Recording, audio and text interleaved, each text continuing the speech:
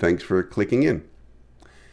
Listen, I'm up to 146 subscribers here on my channel, which I'm happy about. I know it's not a huge number by YouTube standards, but I have to say the subscribers I have are some of the best subscribers on YouTube anywhere in the world. They are the best subscribers. I'm very happy to have them. I wouldn't trade one of them for anything, for another subscriber, for anything. I'd like to have more subscribers. I'd like to get up to 200 by the end of the year. I think that would be not this year, by next year, by 2018. That's reasonable. I think 200 subscribers. But that's the goal. Anyway, in this episode, I want to talk about me. Now, most of you know I'm a comedian. That's how I make my living. I travel the world. I do cruise ships and corporate events and some occasional comedy clubs once in a while. But what you don't know, some of you don't know, is how ecologically minded I am, how wonderful I am as far as recycling and all that stuff. In fact, I'd like to be known as the green comedian. I wish people would, I don't mean known as, I'm not going to change my name. I'm going to stay Dennis Regan. I guess I don't mean known as, I mean, like, I want people to think of me as like the green comedian. So Dennis Regan, the green comedian, that kind of thing. I'll give you an example of one of the things that I do. Whenever I have a gig, I walk to it. I walk to my gigs. I put on some earth-friendly hiking boots, and I throw a couple of granola bars and some sprouts into a backpack made from, organically grown hemp, and I walk to the gig. That's how I get there. Now, unless it's too far. If the gig is too far, then I take an airplane. Then I go by airplane. Now, I don't get on one of those huge commercial gas-guzzling jets that everybody else flies. I have my own jet. I have my own private jet, which I fly. It's much more efficient and streamlined. And it seats like 11 people. Usually it's just me in there, but it's a nice, and it's fast, and it's faster, and it gets me there. And it helps me to reduce my carbon footprint and that kind of thing. But one thing I've done, in addition to that, is I had my plane painted green. Green.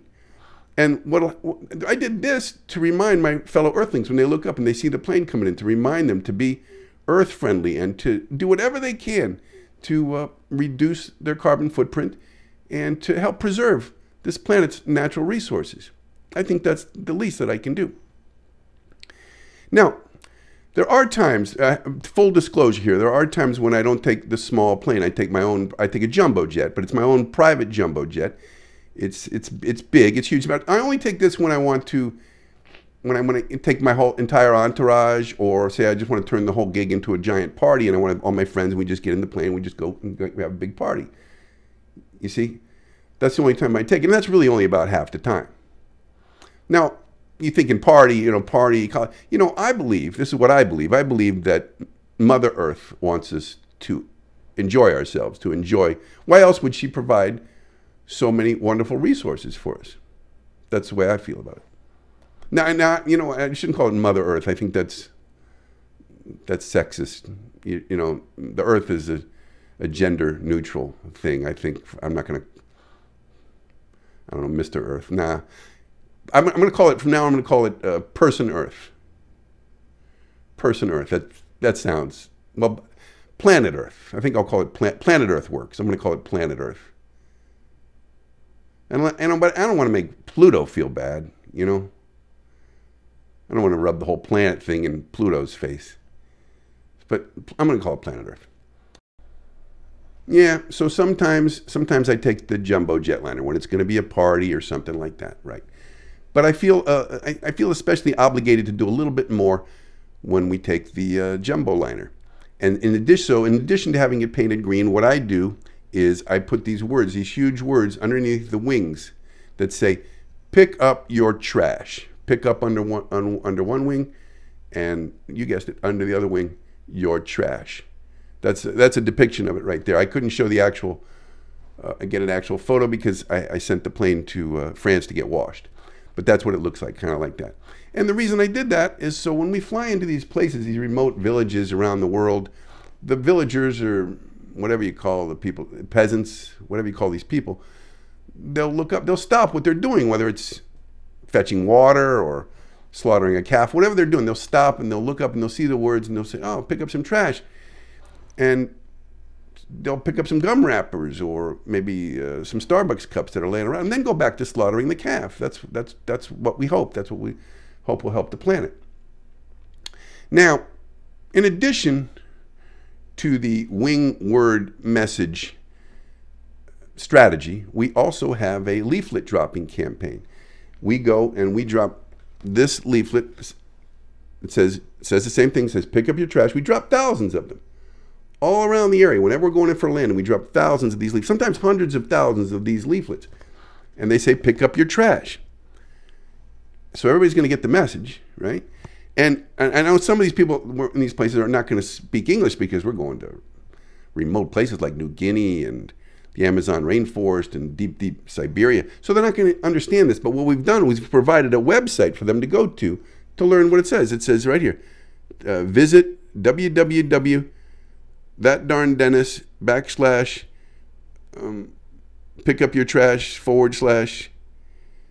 what does this mean / ? And they just go there and they can choose. There'll be a list of phone numbers that they can choose from to call to find out what that means in their language, their mother tongue, or their person tongue. Now, I know some of you are thinking these things, they might be flimsy. These things might be flimsy and just wither away and disintegrate after a few days or a few months, but that's just not the case. These are made out of a space-age polymer fabric, like a wax, made out of like a wax. They have fiber inlays. They're not going to disintegrate within years, even tens of hundreds. They might even last. These guys have told me, the manufacturers told me, this might last thousands of years.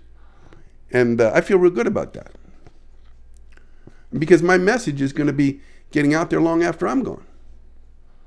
In fact, these might even outlast planet Earth itself. That would be a real feather in my cap. But I don't want to make this about me. This is about the planet. It's about planet Earth. I mean, let's face it, if it weren't for planet Earth, we wouldn't even have that darn Dennis. So I thank you for coming. I appreciate it. Let's get the subscribers up to something else higher than what it is. And I appreciate you like or whatever, comment. Say hello down below. Thanks for coming.